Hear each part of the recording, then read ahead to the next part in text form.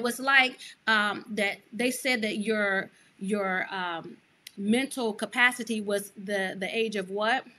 A 5-year-old guy was like, no, tell her that you need help. And I was like, yes, ma'am, I need help. I wanted to kill the guy that I became. And then she yells out, you know, code 9 or whatever it was, right? You know, and I just remember just they go in there and give me a wheelchair, bring it back out and say, hey, you know what? He wants to kill himself. And I kept on saying, no, I don't want to kill myself. I want to kill the guy that I became. I just remember just having that door cracked and my mom taking off around this little corner and just, you know, flowing it. And all of a sudden I come falling out the car, right? And they see this flash of light. And then they actually stopped the car, come and get me. And I didn't have any scars. I wasn't bleeding anything. And I had on shorts, you know. And all she kept on saying is that there's no way that he's not cut. He's not hurt. He's not bleeding. It's no way, you know, because it was like 50 feet of tumbling. Hey y'all, I'm Romania and welcome to My Story for Its Glory. I believe that we overcome by the blood of the Lamb and the words of our testimony. I want you to understand that that thing that you went through, that thing that you survived, is going to be the strength that a person next to you needs to make it through. So if you want to share your story, I need for you to contact us at 757-339-0372. Your story is worth being heard, and it's actually someone else's deliverance. Real life meets real deliverance on My Story for Its Glory.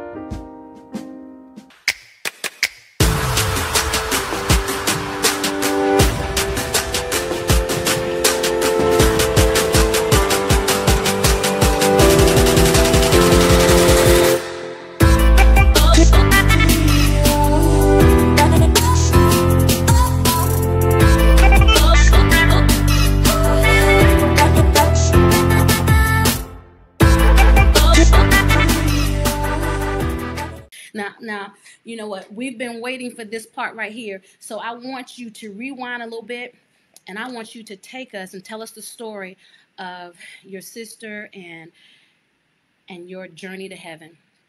Oh, yeah. Give me goosebumps. Man.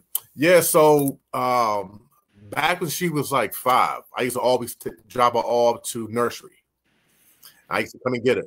But so every time she used to always... I'd come in the door. She always used to run and say, hey, big brother. She always called me that, right? And just run and jump in the air. I grab her and spin her around and we like walk home. And so it was a spot in the area. And I kept on saying, this is where heaven's at. You know, it's streets of gold and angels are flying up and everything. And, you know, this is where we're going to be one day. And she was like, can we take a plane up there? Or train, and I was like, nah, you gotta die to go to heaven, you know. And it's gonna be between you, God, and Jesus, right? You know, and that 5 years old believe in everything. So every time we used to walk past the spot, she'd say, hey, that's heaven up there. And I'd be like, yeah, we're gonna go one day. And that day came soon in 2009. 2009, she actually passed away. Let me just rewind. The night before, I had a dream. Now, 2 weeks straight, she was calling me for like 2 weeks straight every day. And we would talk. And, oh, man, I would just crack up and everything. But for 2 weeks straight, we would actually talk on the phone. And the last day I spoke to her, we was making all these kind of jokes. But every night I would have a dream about her, that she would turn this corner, start running towards me and jump, and I would grab her, you know, spin her around, and we would just walk off. So this one night, I had the same dream. She come out, run into me, but this time she actually ran right through me, you know? And if you never had a person in your dream run through you, oh man, that is the most scariest type of feeling. And if that do happen, I suggest you get up and you call whoever that person is. But that was her. And I knew right then and then that she was actually you know, that she actually left. And that was rough for me. That was rough for me. And I just remember in '09, when she came back, I was in my room and I heard this music in the hallways, and I kept on saying, I know my sons don't have the music on. It's like 6 o'clock in the morning. It's blasting. I heard all this tamarines and everything playing, and it wasn't. It wasn't. And I was going back to my room, and I heard my sister's voice, and I was like, man, that's weird, you know. And I said, you know what? Let me just sit here at the table and see if I'm hearing everything right, because maybe I'm just hallucinating. I'm just tripping. So I sat there, and right when I was about to get up, I heard the music playing again. You know, music and spiritual music go through one ear out the other, you know. And I heard her voice, and I was like, "Oh, sis, if that's you, I can't hear you because the music is loud." And all the music went out, and I can hear her voice, and she's like, "Hey, big brother, it's me," just like that. And I just remember just getting up, and I burst out in tears. And when I had my eyes closed, I could see her, you know. So I didn't want to have my eyes closed because I was like, man, what was that? I was like, man, what was that? And I just remember just, you know, I had my eyes all, you know, wide, and I'm like, man, I don't want to have my eyes closed because I see her, you know. And when I did blink again, I saw her again, and she's reaching out to me, and I'm like, man, what is going on, you know? This she is said, how hey, many days after she passed, Quest?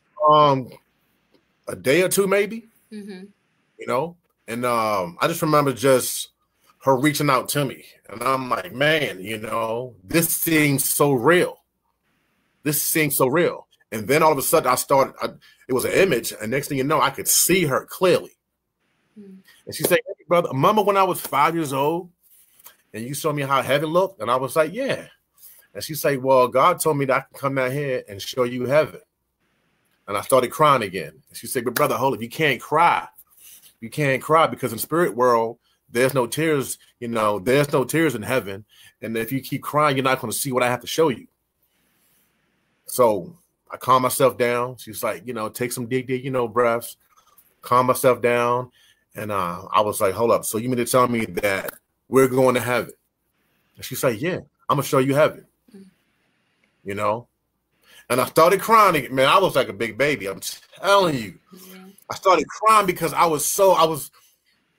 don't scare easy cough because off my training, but that made me so nervous because now I'm thinking like, okay, how are we gonna get to heaven? You know, I didn't die, you know. And then I kept on saying, hold up, am I dying right now? And she was like, no, silly, you know, no, silly, you know. I would ask too. Right. So as we started like walking and we started floating, I just happened to actually look back. And there was a guy at my table. And I said, yo, sis, hold up. Why is a guy at my table? And she's like, silly, that's you at the table. And I'm like, what do you mean it's me? And she's like, that's you at the table.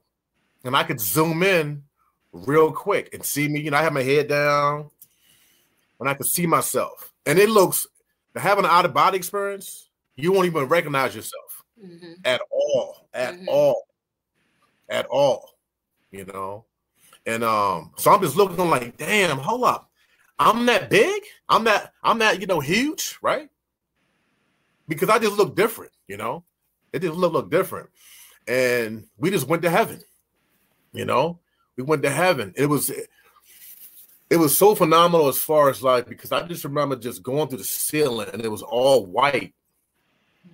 And it was like a coldness, you know, a coldness.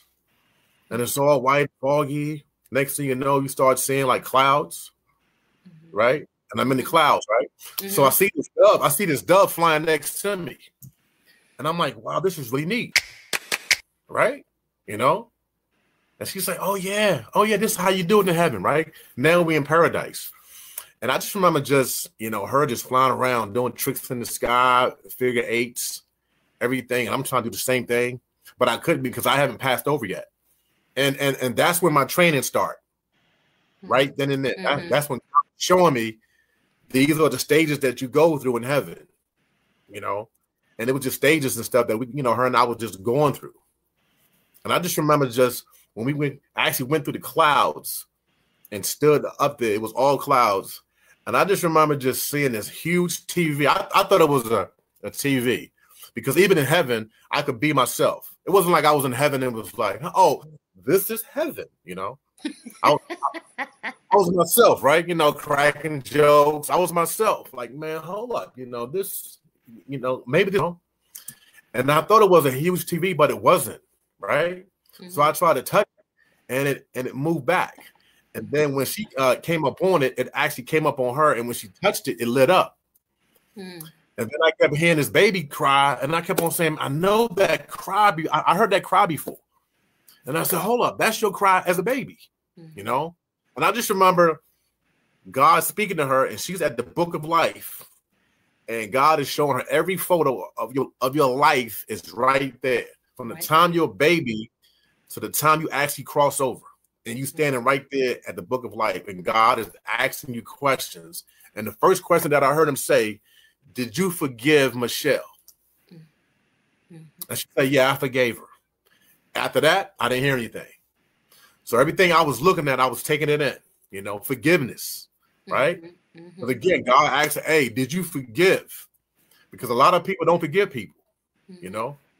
And yeah, and so we just kept on going through stages in heaven, you know?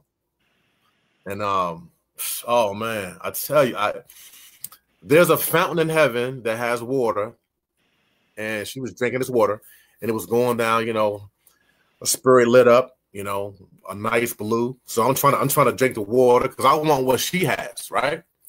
But it's not lighting up, you know, again, because I haven't crossed over. Mm-hmm. And again, God is just showing me everything that, you know, is happening.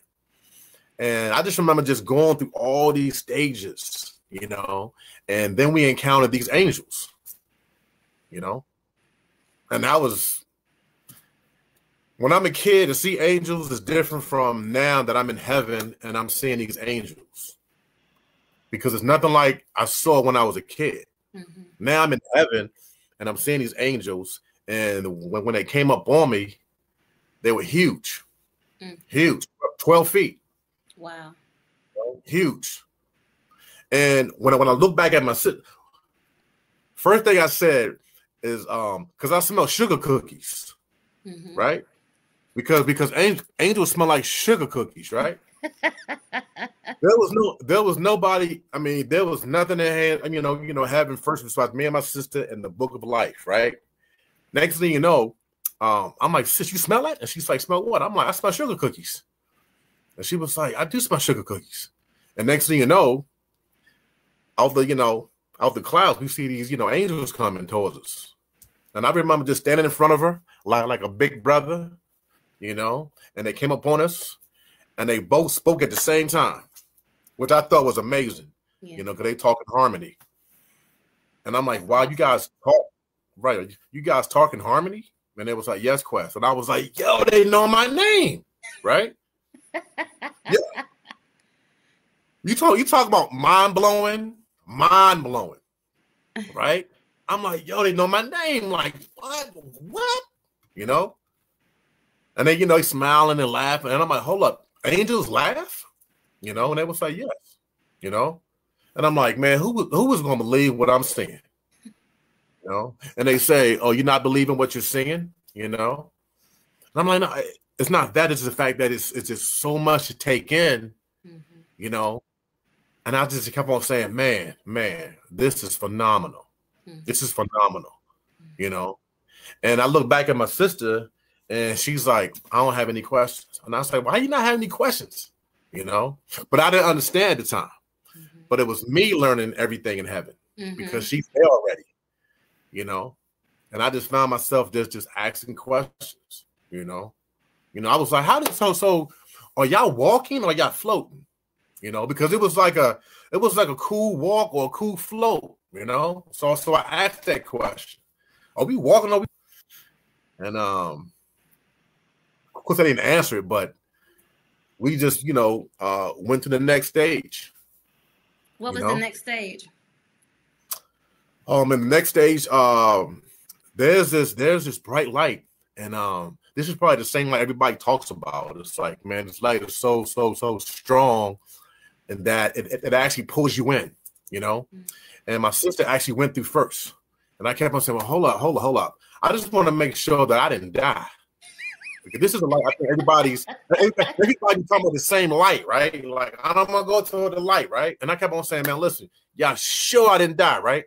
And they're like, I didn't die, right? So I go through the light, and it is so bright. The light, and next thing you know, you start seeing all this sparkleness, right? All the sparkle, and we come up on the kingdom, the kingdom, and we came up on it, and they had like 5-foot roses around the whole kingdom, right? And they had diamonds on the side of the kingdom, and I'm just touching them, and I'm like, man, these are like diamonds, right? And it was just so gorgeous, I kept on telling my sister, man, I cannot believe, man, like, I'm standing right here with you, and I'm touching all these diamonds on the side of the kingdom, and I kept on saying, listen, we have to go inside, but I didn't see a door yet, and I just remember it was just me and my sister standing here, and then the angel stood here, and the other one angel stood there, and their wings was like spread out, and next thing you know, there was this door appeared. Now I can't tell you how the door opened. I just know that the door appeared and it opened up, and I just remember just seeing a blue ray of light just shining through, and we walked in the kingdom.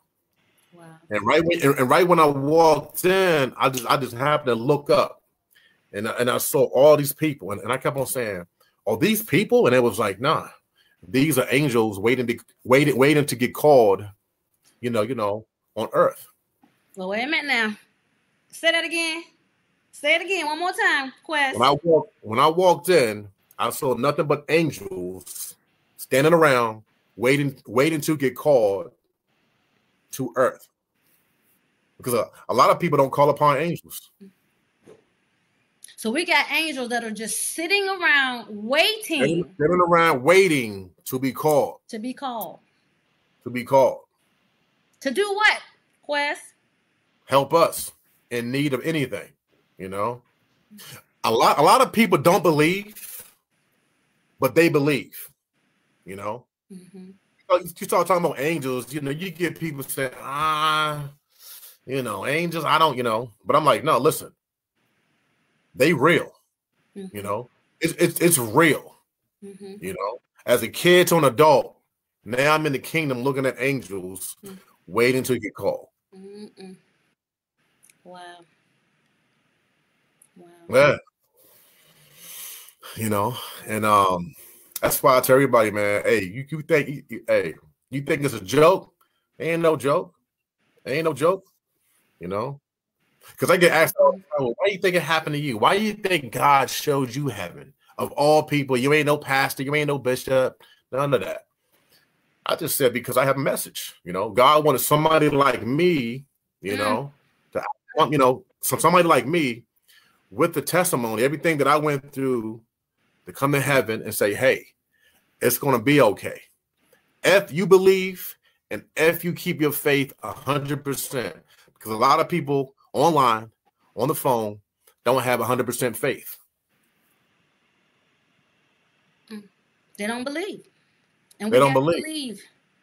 And I like how you said that, like your sister, because I know that, that you had mentioned one time before when we were talking that your sister was, in church, she was saved, and she could not understand why God, wait a minute, I know where my Bible at, where your Bible at? Why God showing you all these things? But God took this ordinary guy and has showed him has given him these extraordinary gifts and has shown him this extraordinary thing. And now he has this extraordinary message. If I say extraordinary one more time, to bring back to the people. I love that he chose you. He is not a respecter of person. He chooses who he wants to choose, and he uses who he chooses to use. Period. Yes. Period. It's the same way it happened to me. It can happen to anybody, and that's what I believe, And so I didn't want to come back from heaven. You know, the colors, you know, how it smell. I didn't want to come back at all. What were the colors like, Quest? Well, every time I paint, I try to use the same colors, or I try to get my colors to almost the exact colors to what I saw in heaven. You know, the metallic, bright colors with sparkling. You know, everything is alive. You know, the roses. You know, I came up on the roses, and the roses bowed to me. You know, and it was so lifelike. You know, and they spit out this glitter. And that glitter just went on all the grass. The grass started shimmering, this nice, pretty green color all the way around the whole kingdom, you know? So in my paintings, I try to have that same vibe, you know? And we're going to get to see some of his paintings, guys, where you can see how his visit to heaven influenced his art. And then you didn't used to do any art prior to this experience. Isn't that right, Quest? I wasn't doing no paintings or anything because all that was gone. You know, I was mad at God, you know, and God woke me up one day and was like, man, Quest, you're going to be painting for the world to see. And I said, God, you tripping. You're going to wake me up. I was asleep. I was sleeping good too. I said, you're going to wake me up and tell me this nonsense? Nah, dog, you tripping because I don't even paint, you know? And again, this is discipline because he gave me the instructions what to do. And he said, nah, I want you to go down to the, I said, God, you know why you tripping? Because at that time frame, I only had $8 to my name because I was going through my accident. I wasn't working. I was on workers' comp, and everybody know comp nobody pay you like that, right? So I had $8 to my name, and I'm thinking in my head, I'm gonna get some nachos. I'm gonna get some non-latest, you know, and a Slurpee. That's $8. That's what I was thinking. And God was like, "Nah, you're gonna take that $8 and go get a frame and some art supplies." And I said, "God, you tripping?" And He gave me the instructions from A to B, and I followed them. I went out to the thrift store. He said, "The first canvas you see, you get that one." I walk in the store, I see a canvas, I get it. You know how much it was? $7.99. I was mad at God because I was like, you know what, God, you really tripping because I got $8. Now I got to spend my last $8 on it. You know, so at that time frame too, I'm talking out loud because I couldn't control my feelings on my thoughts, right? So I'm talking out loud, and people like staring like, "Oh, he crazy, girl, he crazy, right?" You know. Man. I just remember like I was saying, yo, dude crazy, he talking to himself. But I was like, God, you tripping right now because I got $8. God is like, don't worry about it. It's gonna happen. I went to the cash register and they said, oh, guess what day it is? I said, what day? They was like, it's half off day. I said, really? You know, so I'm thinking in my head, okay, half off. I can still get some non-lates, right? Skittles or something, right? You know, I was just like, okay. So she's like, oh, and by the way, this canvas is actually torn. So that's another $2. So I'm thinking in my head, like, wow, okay, hold up. God said $8. All I need is $8. That canvas was only $2. And I walked up the store with a canvas that was $2. And next thing you know, I went to Home Depot. I got my paint and my supplies, all $8. And I made my first painting. So with that $8, you were able to get everything you needed to make your first painting. Everything I did. $8. And when you guys see his artwork, I'm telling you, it's absolutely beautiful. But Quest, we have a question up here where they ask, how do we, and I think she means activate the angels in our walk? You gotta just pray for them and ask for them. You know, you just gotta just ask for them, and they will come. Because they're sitting there and they're waiting. They're sitting there and they're waiting for us. Waiting. As I stood there, I seen angels like disappear, and I knew that someone probably called them and everything. you know. But a lot of them were just standing around, just waiting. So, yep, you just call upon them, and they're right there. And they're right there. If you start smelling anything burnt or sugar cookies, yeah. They're right there. And they smell like sugar cookies, y'all. Yeah. You're gonna probably smell like a little burnt stench first, right? And then you're gonna smell that kind of like something like somebody's baking a cake or something. Well, I think we probably, you know, everybody, God deals with all of us differently, you know, right. And so he does, you know, they might smell like sugar cookies to you, and they might smell like cinnamon toast to me. I don't know. But the thing is that angels are real, and that they're sitting there in heaven waiting to be dispatched to go forth and help us. Help everybody out. To do the thing that God has called us to do. And then you heard him say about being obedient. Obedience is the key. You know what I'm saying? Even down to his last $8. And when you see the artwork, which is what we're getting ready to talk about. So go ahead. As far as heaven, how did that whole thing turn out? Your visit to heaven. Oh, it was nice because in heaven, I saw this huge tiger, and I kept on saying, "What is that about?" And I never questioned God, "What is that about?" until years later, and God told me, "Well, I told you before, but you probably wasn't listening." Mm-hmm. He's like, "It means absolute power, strength, and courage, and those are the three elements that you're going to need to get through what you're going to have to get through." Mm-hmm. And now, hold up. What do you mean get through what I have to get through? I ain't going through anything. And then I had my accident. Mm. So God knew. It was like, you know, you need those three elements to get through. Mm. You know, power, strength, and courage. Mm. And I thought, wow, okay. And that's what I was saying. Everything that God was saying that was going to happen, it happened. You know, it was happening. I didn't want to believe it was happening, but it was happening. And then I took all my denial out. I said, you know what? I can't do this no more. I can't be in denial who I am and what God is trying to show me. So we should never be in denial of what God is trying to show you. Never.